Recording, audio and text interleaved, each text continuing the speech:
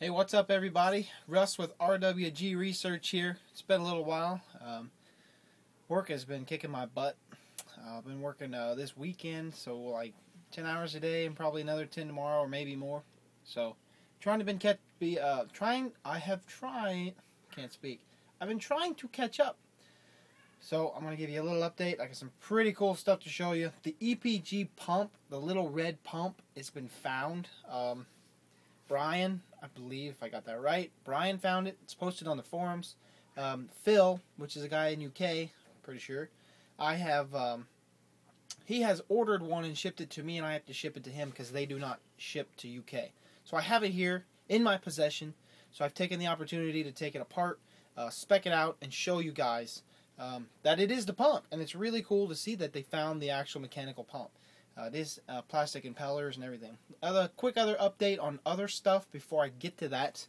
Before I forget, a guy by the name of Donnie, no last name for you because I don't like doing last names, has sent this package, and I have not had time to even send him a thank you message on YouTube. This is amazing. Some LEDs, some IC chips, buttons, fuses, button cell, battery holders, and I mean, there's more stuff in here than, like, I don't even know what to say. I just have to say thank you very, very much. He said he was cleaning up and decided to, like, look, this whole thing's full of picks, different kinds. I know that a lot of you out there could use some of these, so kind of let me know and I'll try to get with you and give you some of these. I'm not going to use all these. But anyway, I just want to personally say thank you because I've not even had time to respond. I haven't got on an actual PC since the last video I made. So the video from a while back, I said I was going to post. I didn't get a chance to do that, so that'll be like the next one. So anyway, I want to show you what's up now with this pump, and then I'll give you a little update on the EPG. So here's the pump. It's a messy, messy, messy shop. I haven't been down here in forever. It's just been crazy. So this is the pump. Okay. It's actually called a Little Giant. There it is. To give you a quick reference of what it looked like. That's what it looked like. Alright. And here is that pump sitting like this. And the head is turned on that picture, but it's sitting just like this. I mean, look at the specs on that right there, and look at the specs on that right there. That is the pump. It's still even the exact same housing and everything. Now, Brian ordered one of these, and from his pictures, this little cap is not here, and in Stan's pictures, that little piece right there, it's not there either. So that's kind of interesting that Brian ordered one. He got it in, I think, today. And his does not have this, and this one does. I don't think it matters. It's just the way it is, but it's very interesting. And I'm pretty sure it had the exact same label on the top, but I didn't check the numbers on it yet. There you go, focused in. So this pump is called a Little Giant. If you look it up, model B-500. This is a 500. I think gallons per hour, minute, I don't know. I don't remember. Let's see if I can look it up real quick. Alright, so, yeah, gallons per hour. 500 gallons per hour at 1 foot of height, I believe. Probably what that is. So, that's what I'm guessing. Now, here's what's important. You can order this pump at different gallons per hour, and it comes with different size inlet and exit. Alright, this is important because I want to know what this inlet and exit port is. Alright, is that a 1/4 inch or a 1/2 inch or a 3/8 or a 3/4? Alright, so I want to know what these are. I can't tell very well. But I will be scoping this out. I can't tell whether that's accurate or not. I'll have to wait. And I'm going to measure this up. And I'm going to stick this photograph back into Google SketchUp. And thus I will be able to tell you and resize this stuff again. I will be doing that whenever I get the chance and giving it away. Now, I did take this pump apart. And one thing I found out was that this seal right here in between these two items, here and here, these two items are not sealed very well. And this is a submersible pump. And if you look here, you look close on there, and these pictures again are online. I can zoom in, but I'm not going to. That's glued. That's re-glued. So Stan obviously had some sort of a leaking going on there. So I advise anybody that buys one of these to make sure that they reseal this with some sort of a glue with that seal, so you make sure that you got it sealed good. And I'd pressure test it as well. There is the inner housing. Again, I did take this apart and take good pictures. I will be posting the link to the forums where this discussion has been going on the video that you're seeing now. But you'll have to find the rest of the stuff on the forums. But I'll link it directly, so you shouldn't miss it. High-resolution photos of this pump. And real quickly, I'm going to pull, let's see, this picture up. Because I want you to see, I'm going to zoom in here.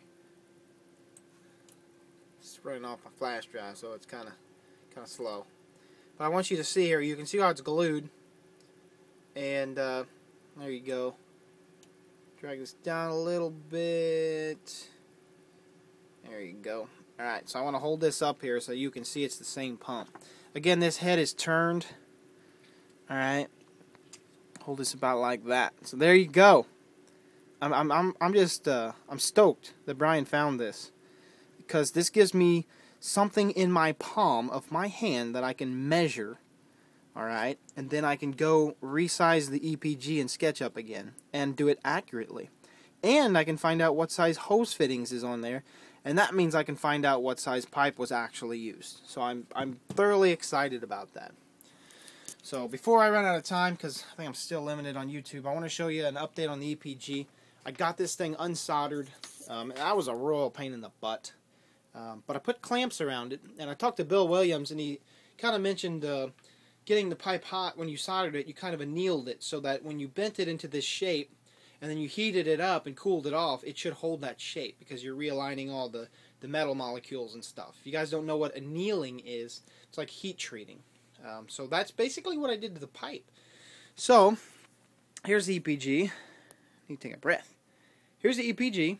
Alright, and what I've done here is I've taken these clamps, alright, put them on here, tightened it down, and then unsoldered it all and heated the whole thing while I was unsoldering it.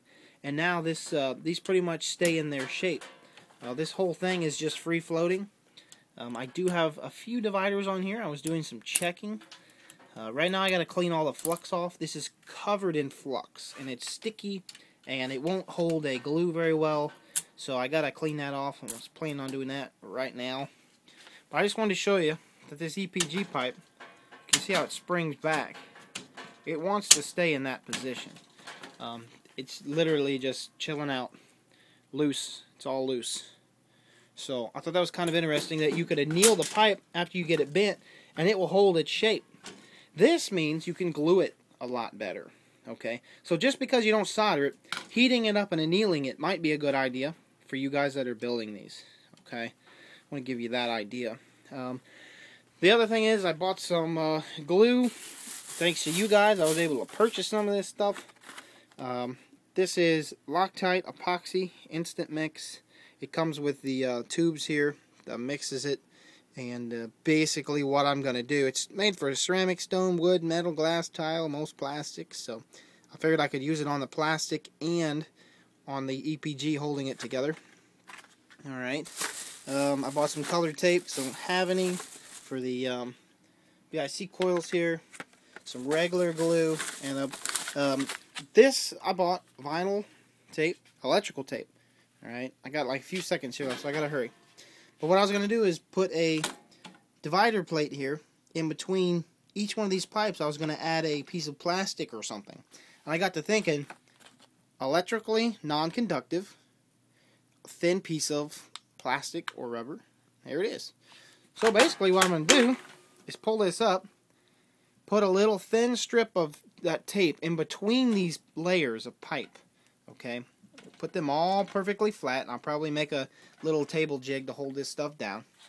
And then run a bead of epoxy right here all the way around, okay, and then slip on these divider plates like so. Get these things all lined up, and I was probably going to take a piece of or some of that super glue, dab it in this connector right here, and then get that nice and square, and then basically just tack this in place with the epoxy, and then that's it. Be done with it. So that's the plan. I'll probably end up trying to cut this so that I have a thinner strip, so I just cover the inside in between those things, and the glue will stick to the pipe a little bit better. Now I'm going to have these small gaps. Like here you see the gap. I'm going to actually have to somehow put a little filler in there because I do not know if the epoxy will run through there. If it doesn't, great. If it does, we're going to have a problem. It only is like that in just a few spots. But that's it. So, whew, yeah, that was like one big long breath. So I want to give you guys an update because I haven't done that in a while. I'm telling you guys what's going on, what's happening, where are you at, Russ? YouTube comments and people who send me messages. I actually have not been able to get on to YouTube and respond. So don't think that I'm not reading those or getting those. I am getting them, I am reading them, and I'm responding to like a very few of them because I haven't had time. So basically, I will be trying to catch up on my YouTube video responses. So please do leave me comments, ideas, thoughts. One of the ideas and thoughts is this electrically conductive? I don't know. Maybe that's something I should test first. But I'm just going to probably use it anyway. I really don't think it is. Any clear epoxy, I wouldn't think it's conductive, but you never know. So anyway, do leave me comments and keep in touch with me. I've been reading everyone's responses, comments, concerns, and I've been replying the best I can. I will answer some of the questions in the last 5 or 6 videos. I haven't been able to respond to any of those questions, so we'll be doing that. But I want to thank Phil for making me ship this out to him. But I'm just so excited right now to find this pump. I don't know. I'm just stoked because it's real, it's in my hand, and I have real dimensions. That means I can actually size the EPG perfectly. And from what I've gathered, and I'll do this real quick for you guys, but what I've gathered is it's really, really close. So just for fun, there's my EPG in the pump. I know it's not in the center like where Stan's is, but it gives you an idea of size. Okay. So the outside diameter of my EPG versus the size of that pump. Alright, you got it. Alright, and we'll go over here and open up this full scale picture again. Okay, and there you go. So, you know, you can see where I'm at in here, and it's darn close. It's really close. So I'm pretty stoked about that. I think it's the right size. I'm excited about this pump. Even though I'm not using the pump, we know we can get it now. And I can always make another and modify this one if I think I need to. So that's it. Well, I'm out of breath. I gotta get going. Gotta do a lot of other stuff today yet. And I just wanted to say thank you. Continue to spread the word. Get over to the forums. My website's RWGresearch.com. The forums is open-source-energy.org. Okay, everything's linked together. But check this video description for the link to the photographs of the pump and everything else that's over there. Thanks for all your support, and hopefully I can get some stuff rocking out here, but it's been really busy. Peace, everyone. Later.